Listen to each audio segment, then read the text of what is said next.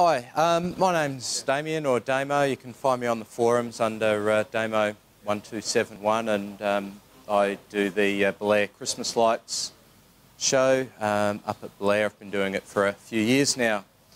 Last year I found that I needed a Null pixel in my show, and I'm not going to go into too much detail about what actually a Null pixel is, but as you have probably heard, really they're pixels that are inserted in a long data run. I'll move out of the way of the projector. They're inserted in a long data run in order to maintain the quality of the signal. And I found that trying to run signals for sort of 10 metres over 4-core alarm cable just wasn't quite doing it for me. And I was having all of these sort of random events and everything like that.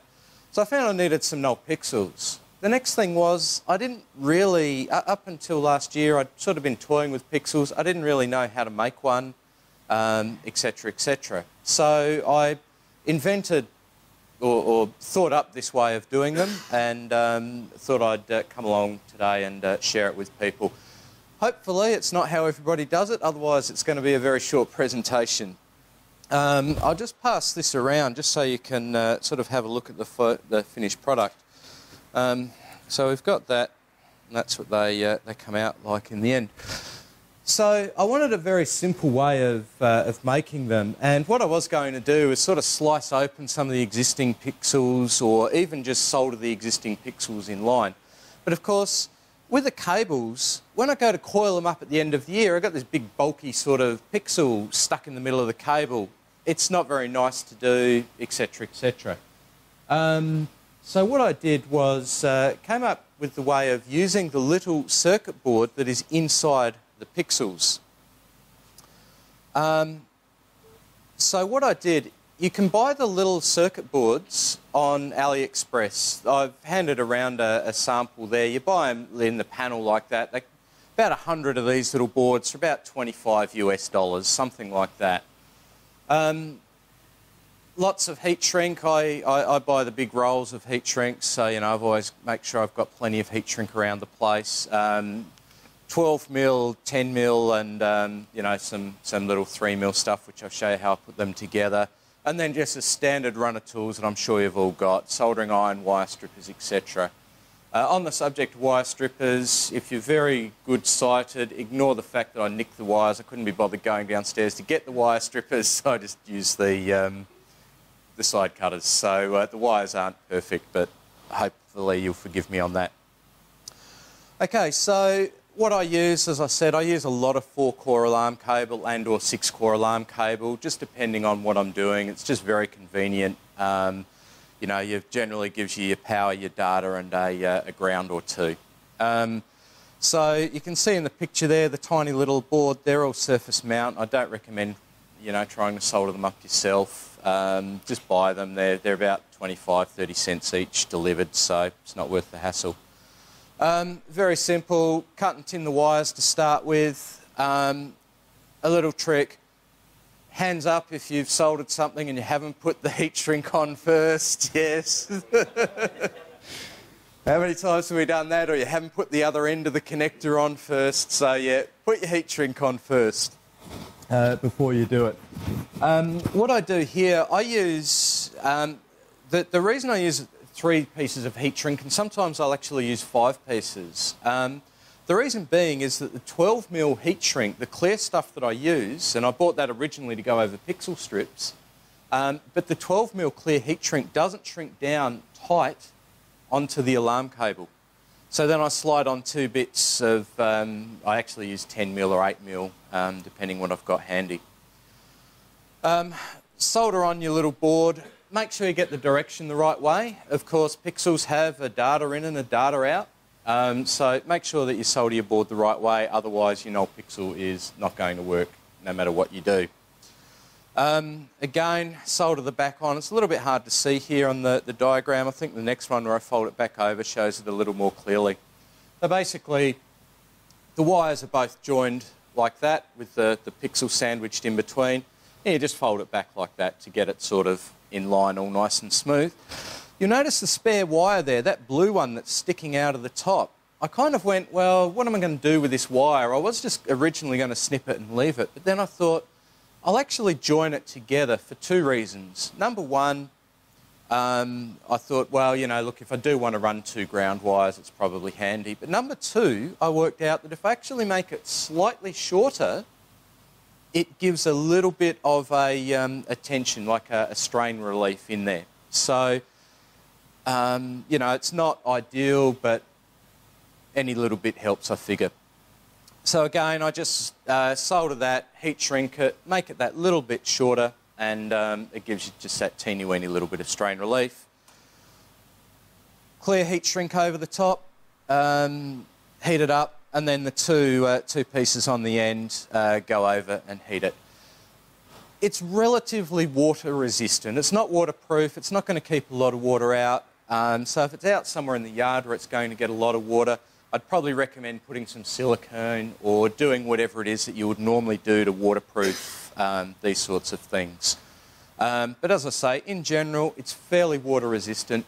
The other thing that I have done is I've put, on some of them, I've put another lot of clear heat shrink over the top just to yeah, hopefully add that little bit more sort of water resistance. But as I say, most of my stuff, thankfully, the way I've got my show set up is undercover. So it doesn't get a lot of, it's not out in the rain, it's not lying along the yard, etc. So that's essentially the finished product there.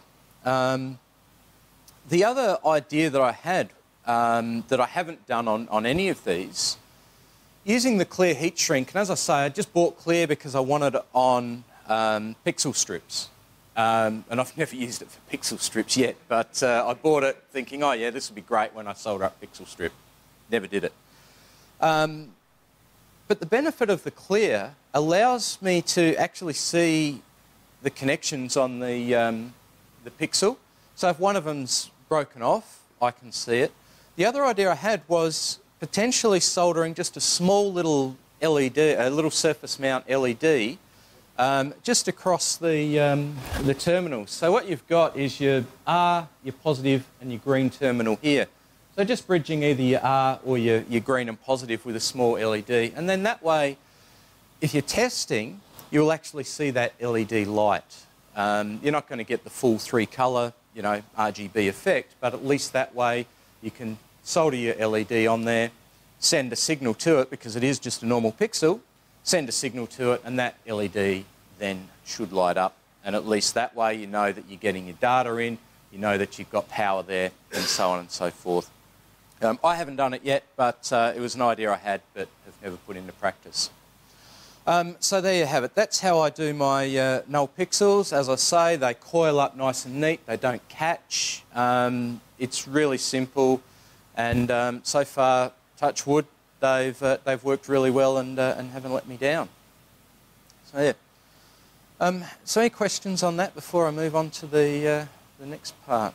They said did it in about 10 metre length or something like that? Yeah, I got really annoyed, so I started soldering him in every 2 metres because there was one was just giving me grief. One run of cabling, and you know I probably asked for it because you know I've got a bundle of cables. It's literally about that fat, which is data and power, all cable tied together, and it wasn't pretty.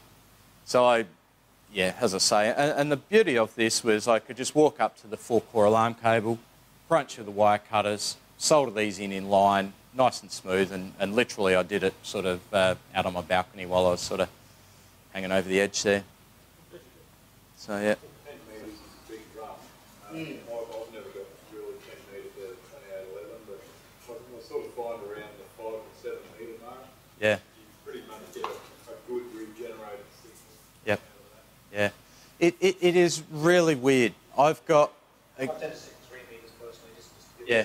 I think I'm running Yeah. 5. As a rule, I just do 5. I think I had 9, and that's why I went, oh, maybe I did 3 metres, because I spliced 2 in on a 9 metre length, so it might be 3 and 3. Yeah. Yeah. Yep. But the stupid thing is I've had a 4 metre run on my balcony, needed an old pixel. I reckon I've got a 10 metre run on my roof, doesn't need it. Just... Sorry? be honest with it, varies. And stuff you test, you know, in the months leading up to your show, works fine when that goes on. Put it out in your yard. Yeah.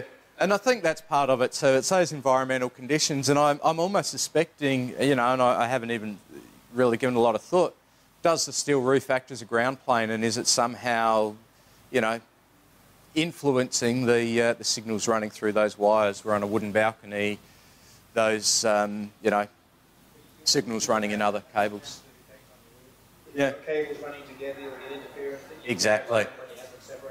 That's it. It's just so much, and you know, my solution was snip, solder in the Null pixels, and away it went. So it was very handy like that. My solution: change over the cable to Cat 5. Sorry? Change the cable over Cat 5. Yeah, but the show was live. It was sort of a case of, you know, this was exactly right. You know, 2 or 3 nights in, I wasn't happy with it. It was flickering and doing all sorts of weird things. So Cat 5 helps, but doesn't fix the problem. yeah.